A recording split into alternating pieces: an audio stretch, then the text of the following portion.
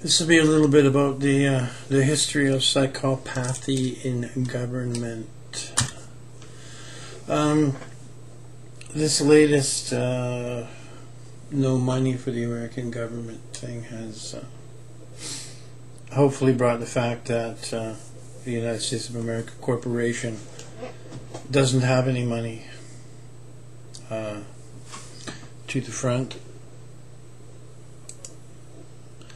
of its operation. It's a British corporation, and all the tax money that Americans pay goes to the owners, the British corporation. So there's no money. And for 100 years they've been asking the privately owned Federal Reserve to print more paper money to fill in the gap. I think it's just quite humorous. When I was a little bitty historian in the early 60s, one of the things I learned was America, United States of America, was 2.5% of the world's population, and they had 50% of the wealth. And it's changed a little bit now. They're 5% of the world's population, and they have a little bit less wealth, but not too much less.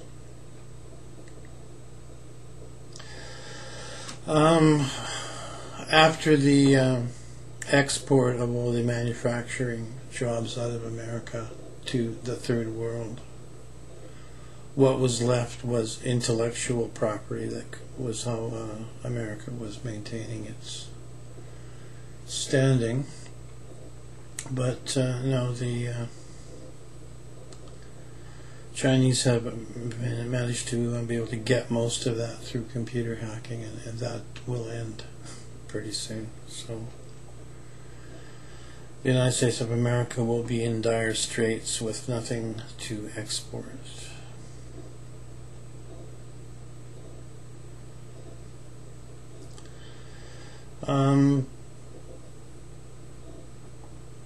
It's coming out into the alternative community that the kinds of people who enjoy government are mostly psychopaths, and that's not good for us. And it's been going on for a few thousand years and became a serious problem at the time of the invention of metal weapons and the possibility of mass production of weapons. There's a time in history where before that there are very few weapons found, and then suddenly lots of weapons. And with lots of weapons you can outfit an army like the armies in Fellowship of the Ring movies, for example, and go and beat up the farmers and take their territory and tax them. And this is done by psychopaths who just have to have control over large areas of the world. There hasn't been enough work done on psychopaths that we have a definitive answer on what it is or what causes it. The kindest thing to say about them is, I know that if the mother is under extreme stress while she's having a baby, that alters the hormonal balance for the child, and the child comes out ready for a hostile environment. And they say that psychopaths have a thinner cerebral cortex than normals, so maybe this is just a response to stress, producing kind of a warrior ant kind of human. It needs to be investigated on many levels, but it behooves us to remove the stress from pregnant women. And if you're a pregnant woman in a stressful relationship, you need to get out. I used to do counseling of distressed young women, and they're always hanging on to a bad boyfriend, and every time when they finally got rid of the guy, the next guy along was Prince Charming. And it's the holding on that prevents that person from coming into your life, in my opinion, from what I saw. There will of course be an exception to that, which you may bring forward and say but case after case I saw after the big flood of tears and my life will never be the same and my life is over, they run into some wonderful guy who sweeps in and takes care of them. Some of the traits of psychopaths are they think they're smarter than other people. They have a high need to have the best of everything, and they see others as weak because other people can be manipulated through fear and emotions, which they're less familiar with emotions. I think they still have fear, but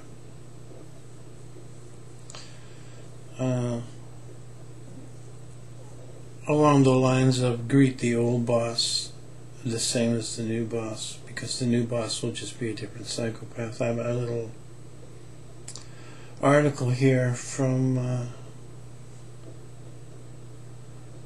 Christian paper, the Christian Post. I'm finding that the Christian papers have like an alternative news source, like Al Jazeera is an alternative news source. They have some pretty good journalism in these things, and I'd like to read this to you. This is about Timbuktu. Timbuktu used to be, I didn't know what it was, winding up into, where you going, Timbuktu, a place in the middle of nowhere. It turns out it's in Mali, which is part of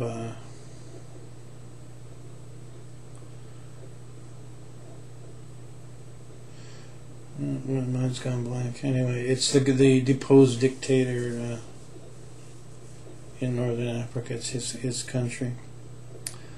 This place is a beautifully preserved Islamic castle-like city,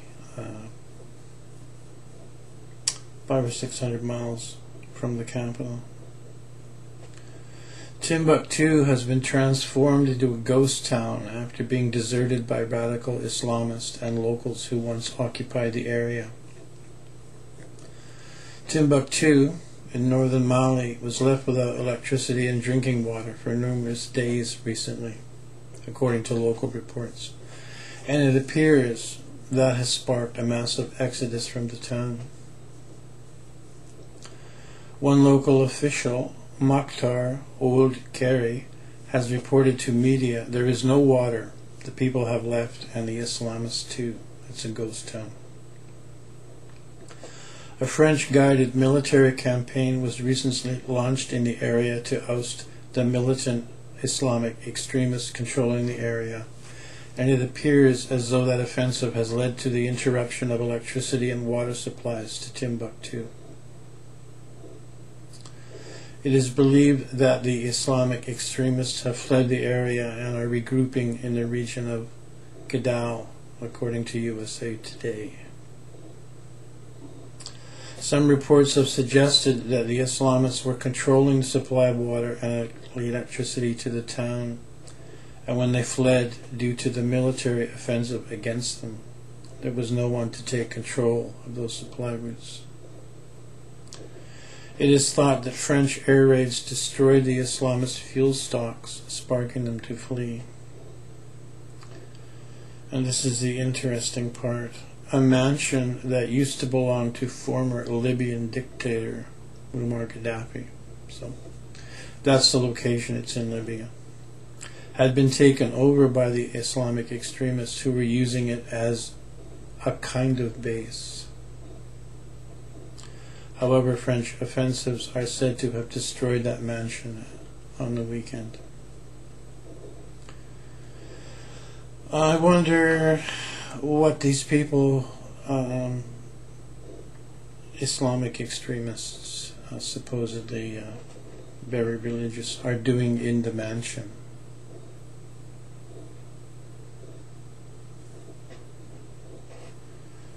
Greet the old boss the same as the new boss. How come they're not in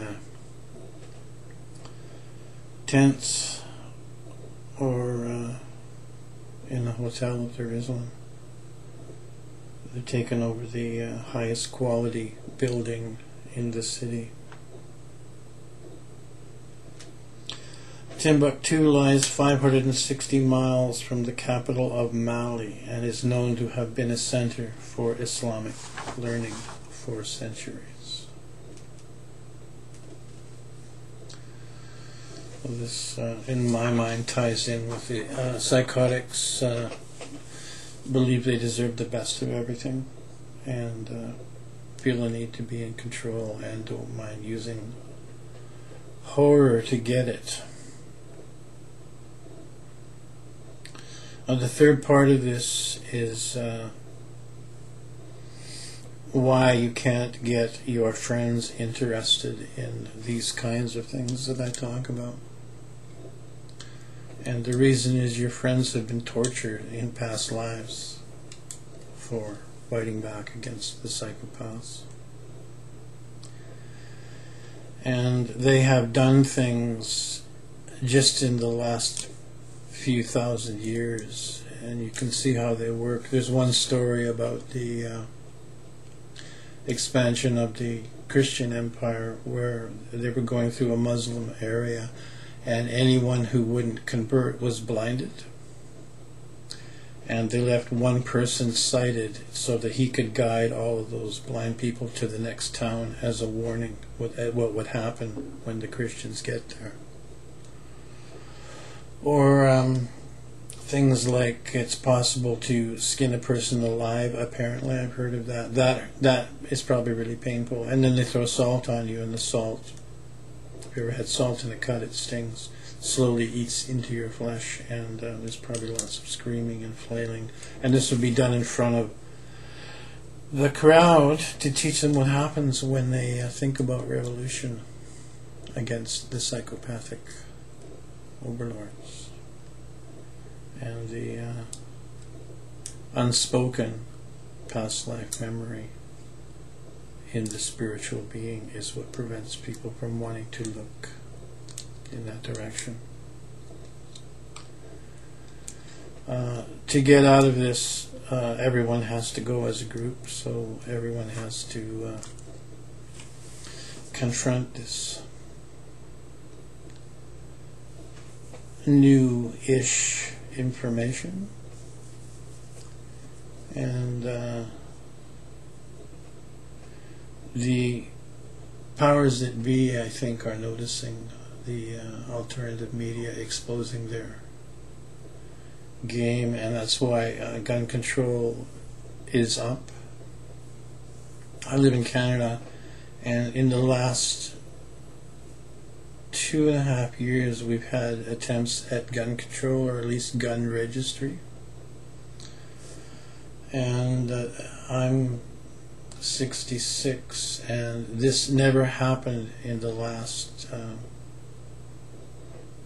60 years. There was never talk of gun control in this country, but we now have a new world order type of prime minister, and things have become new world order-ish in Canada.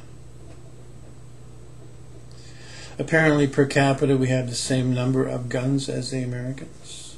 We just don't use them on each other in the shopping malls and drive-by shootings and things like that. But the Royal Canadian Mounted Police, who are actually British soldiers, as well as the federal police, they take 2 or 3 oaths, are trying to find out where all the guns are, because I think they're being told it's a possibility that the public may become aware of this kind of information and want a really big change, which means a change in all the tax money going to the people above us rather than to make the country a better place.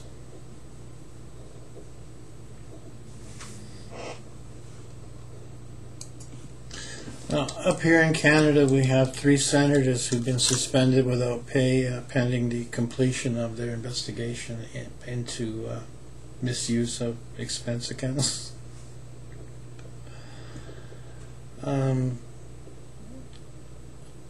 the cynicism in me says this is probably just show business. We have a Senate where people are appointed by the prime ministers, and it's a lifetime appointment. And what it's supposed to be is a little bit of a break against wild changes in legislation that the Parliament might pass. It's supposed to be older and wiser heads taking a look at what's being proposed and make sure there aren't any hidden damages that the more youthful members hadn't considered. But the feeling is it's more like a reward for good service. You get this lifetime appointment to the Senate. And even if it is just political showbiz, this is like a salesman with a padded expense account. They've been called to task in public for this and suspended without pay. So this is a good kind of thing. They didn't do anything particularly bad, but still broke the rules, and the whole country is discussing this, and it has been the point for quite a while that the Senate might be abolished, which might be a good thing. It might not be. Maybe the whole point is to get rid of the Senate so the New World Order types can slam through a bunch of rapid changes without being held up by older and wiser heads. So occasionally we see good things happen, like Obamacare being held up, the British Parliament saying no, we are not going to go into Syria. May just be show business, may not. I'm told that things actually are going to get better to the point where you could say you won't recognize this place, meaning this planet, after not too long a time. I don't want to speculate on how long, but it's not going to be centuries.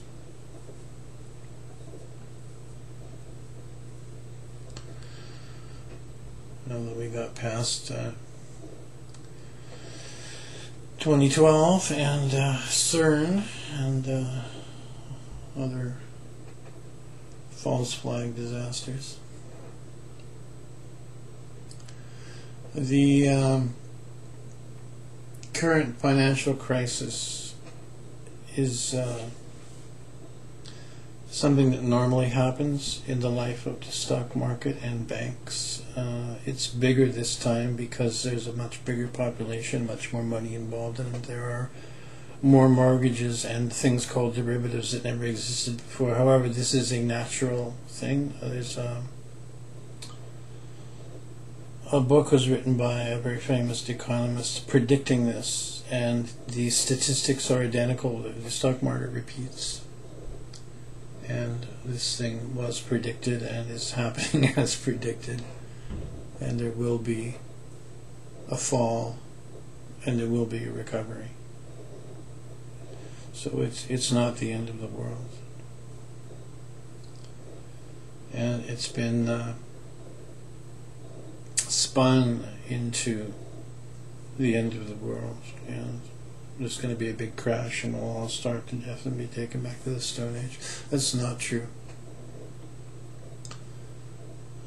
You may have to learn how to be Scottish, which is being frugal, for a while, but we will carry on.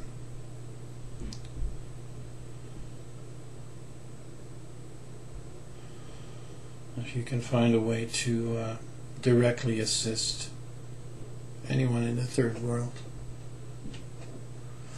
that would be a good thing.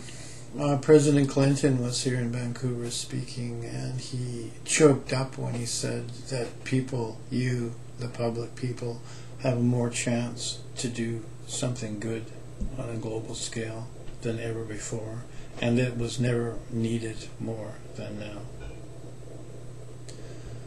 So if you can find a charity or a green effort that will actually extend out of the richer countries into the have-not nations, that would be more important than you might think. So one time in the news when I was much younger, I saw a news program, and what it was Globemasters, which is the biggest plane there is, delivering food to a country in Africa. And this is the same size of planes that would normally be bombing someplace. And I got tears in my eyes. They're just landing one after the other with literally thousands of tons of food for an area that was experiencing a famine. And we, as the human race, can do that. And the only thing that prevents that is some humanitarian humanism and a philosophy of extending a helping hand to strangers who, after all, are just you in another body.